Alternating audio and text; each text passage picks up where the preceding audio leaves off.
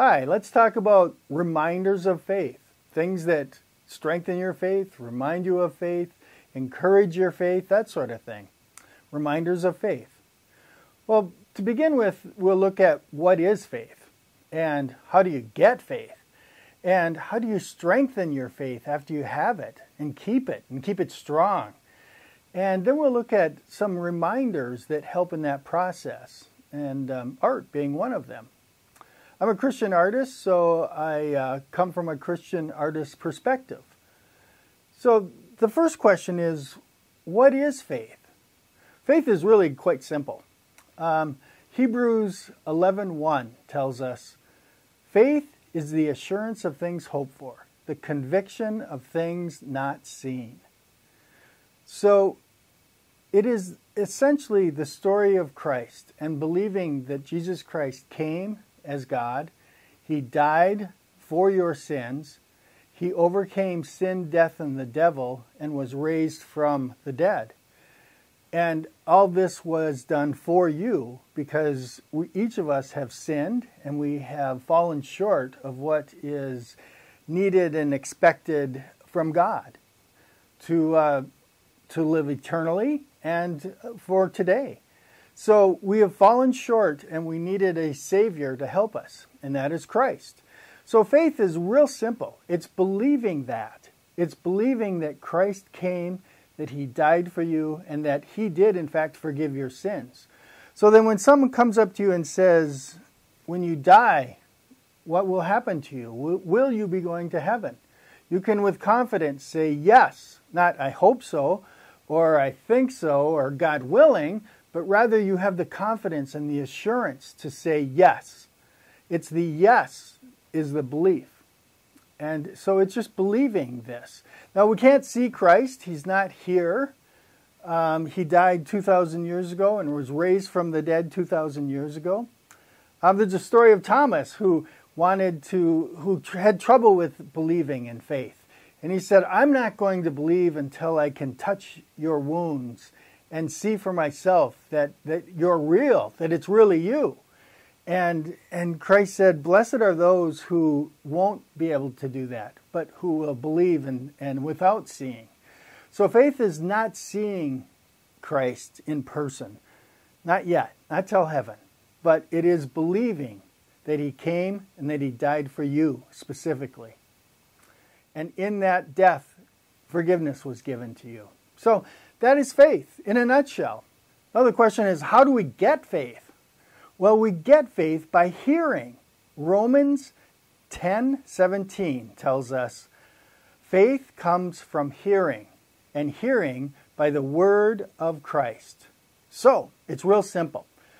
The word and the connectedness we have to God is primarily through the Bible. So the hearing is through the word of God, which is the Bible.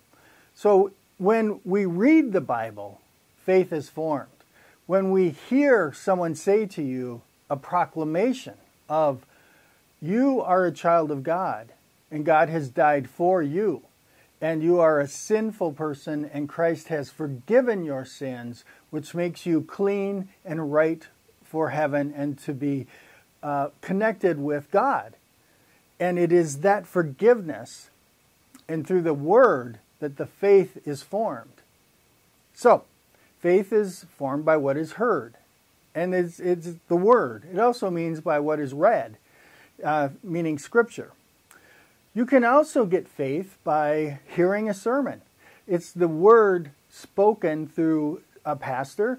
That is also the word. When a pastor brings a message to you that brings you and invites you into Christ and says you are a child of God.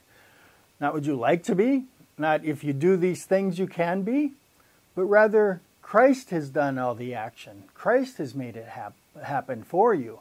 So when this pastor in his sermon says you are a child of God, it is that message then that creates the faith. It's the word. That word can be a very, very powerful word that changes us from being one separated from God to being one that's connected with God. So this is extremely important for Christians. So now the question comes up, how do I grow my faith? I'm a Christian. And I value my Christianity. And I want to grow deeper in it. And I want to be more active and alive in Christ. So how do I do that? Well, you do that the same way that you first received the faith. You do it through Scripture.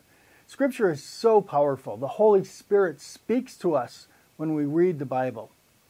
And any good sermon and any good worship service is based on Scripture. So it's just Scripture coming in waterfalls to you to bring you God and to bring you Christ and to make you fresh and new again and to create a clean spirit within you. And so it's strengthened by knowledge and spending more time in the Word.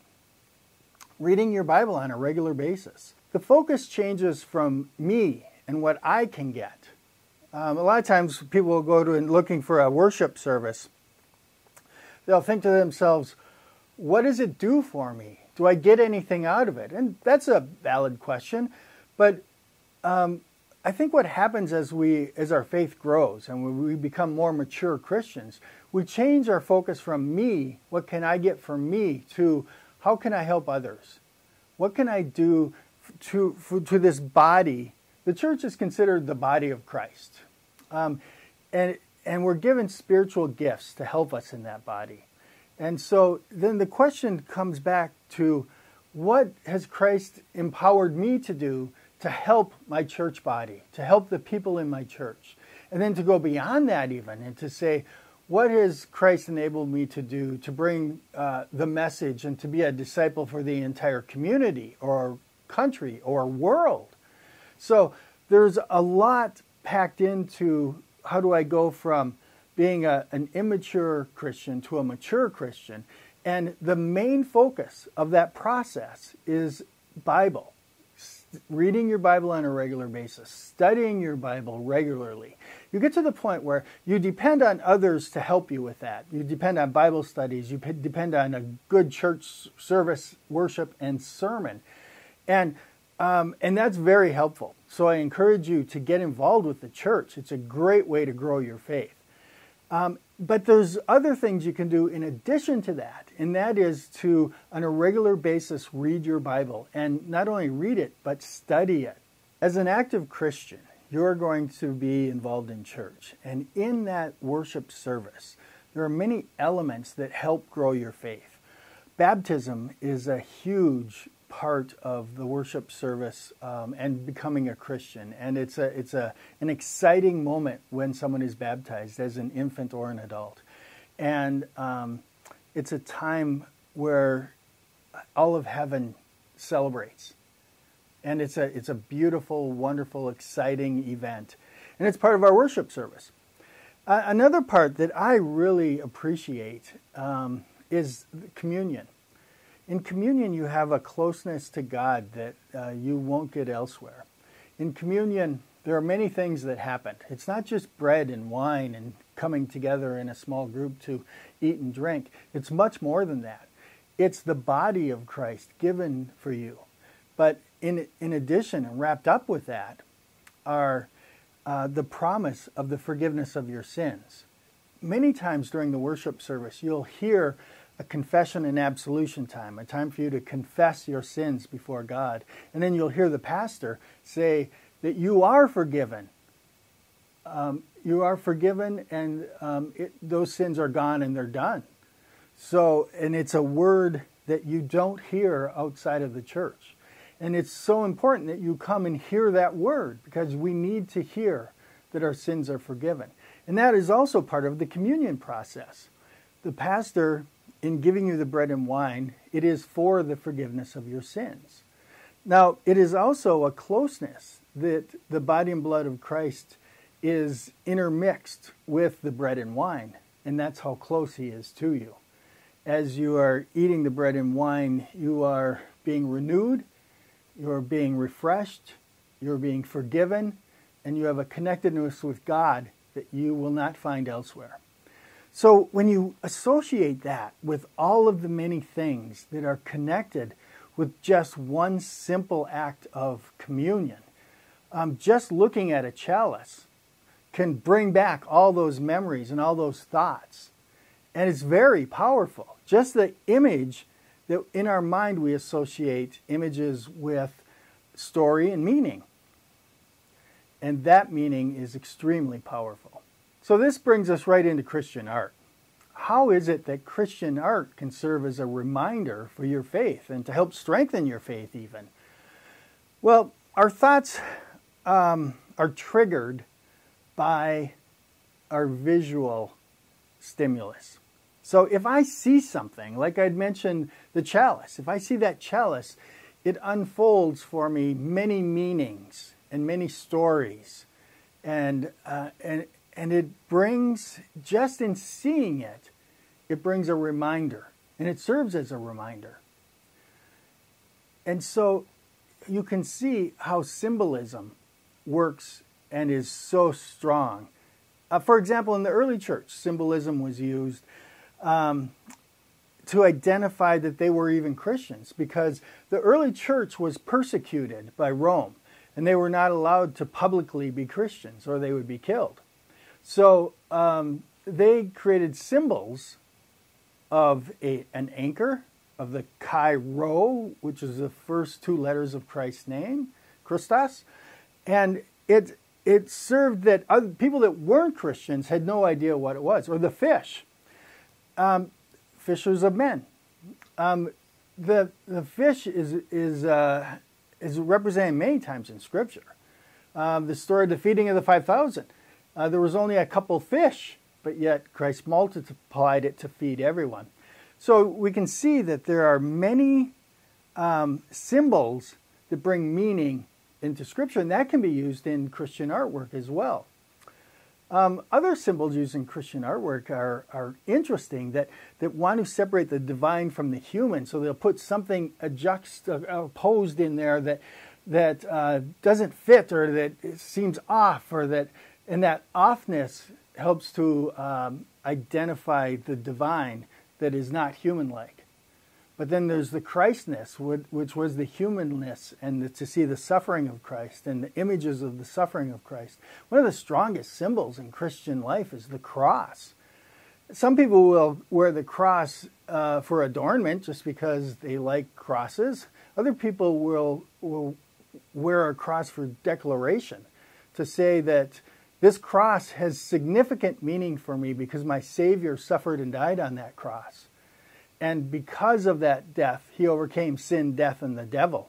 And that is the core center of Christianity. So when I see a cross, all those memories come back to me of the suffering Christ. And when I see an empty cross, it reminds me of the risen Christ, who is not on the cross anymore, who is not dead anymore, but is very alive.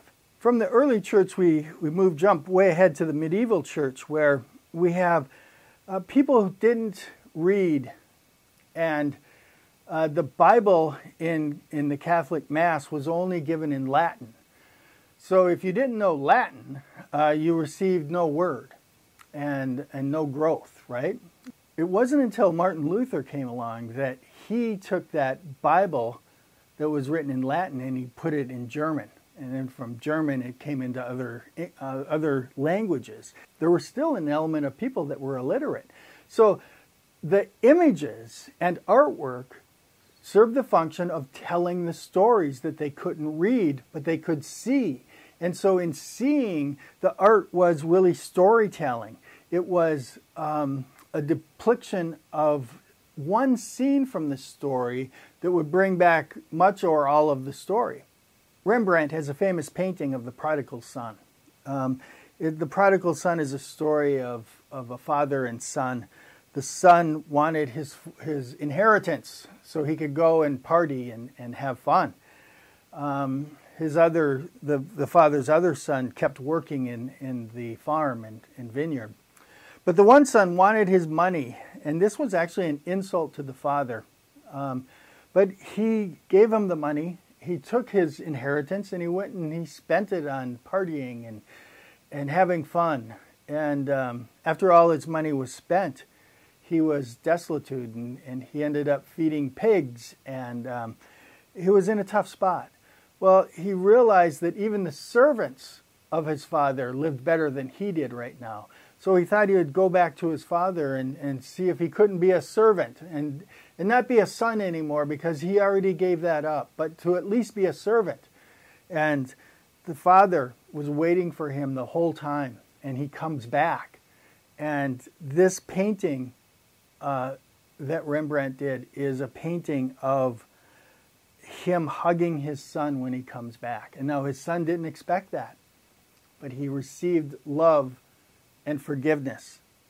And it's a powerful story. And it's probably the most powerful part of that story is the hug when he comes back, the acceptance when he didn't deserve that acceptance, but he received it. And so he caught the key moment of the story. So if I'm in a church and if I can't read, and if I can't understand what's being said during the service or during the Bible readings because it's done in Latin, well, when I see that story, that'll bring it to me. That'll help me to understand. Now today, it's a little bit different. Today, Christian art has moved from not so much storytelling, because we have the Word, and the Word does a very good job of that. But there's something about the visual image that takes us to a new level. Perhaps not a better level, but in some cases perhaps. That a level of, if you're a visual learner, to see a painting done as masterfully as Rembrandt did, you'll be moved by it. And it'll have significant meaning for you. And that's the value of Christian art, to take people and bring them from where they are now and change them by the story. It's very difficult to do. Modern art today has really been more about feeling-based art. How, as a Christian, I've been moved, and the feelings that I evoke in that movement of being overcome by Christ and being overflown with grace and have it overflow in my body and my life, and I'm going to paint that. I'm going to try to capture that emotion. It's very emotional-based paintings. I like all of them, actually. I like symbolism, something that you'll see and will represent a flood of story and meaning just by looking at one thing, like a chalice or a cross. I also like the story art that gives me the significance, a whole bunch of meaning in one frame. And I also love the emotional modern art that shows and portrays the strength of Christian art. And so all these can have a means to remind you of your faith and to strengthen your faith. The best way to do it, though, as we talked about, the best way to strengthen faith is through the Word, by listening to sermons on a regular basis, by going to church every Sunday, and most importantly, read your Bible on a regular basis. That's the best reminder and strengthening of faith, is to read your Bible. So even more than artwork, I encourage you to read your Bible. But Christian art, to have crosses in your home, to have things that remind you of the story of God, that impact your life, and that impacts the church, and that impacts the world, all three of those. Those are extremely helpful as reminders in your home. God is constantly chasing after you. He's constantly wanting to shape you and mold you and teach you and make you a better disciple. He's constantly trying to get you from what can I get mentality to being overflowed, to being filled up with grace to the point where it overflows out of you, that you do. So it goes from receiving to doing. How can I help? How can I be a servant? What are my spiritual gifts that I've been given, and how do I take those gifts and then use them in the church? And then all of this has symbols that remind you of these things. So when I'm at work or when I'm at home, I'm constantly reminded of who I am and what I am and my relationship with God. You know, that there was a study done in 2008 that showed that there are 5,000 messages daily given to people. 5,000. Now this was 2008, and that was quite a while from today, so there's much more, I imagine, given today even. So So as a Christian, the world is bombarding us with messages. And those messages mostly are not from God. Those are from the world, the opposite of God. So we want messages that remind us of who we are in Christ. And so the best way to do that, as I said, is to read your Bible on a regular basis. First thing you do every morning, you get up and you read your Bible and you pray and you study your Bible. The next thing is then to surround yourself with symbols that remind you of Christ and your connectedness with Christ. And so that's going to be crosses. Make sure there's crosses all over your house as reminders. And then you also want story reminders and you want emotional reminders. So you want artwork as well. So I encourage you to have Christian art. And you need the right messages coming to you. And those are messages that remind you of Christ's love for you, that remind you that Christ died for the forgiveness of your sins, that remind you of all the stories of faithful people and all the stories that Christ gave as he was here on earth. I encourage you to read your Bible on a regular basis as a reminder and to surround yourself with people that are reminders, with crosses and symbols that are reminders, and with Christian art, all that are reminders and help strengthen your faith.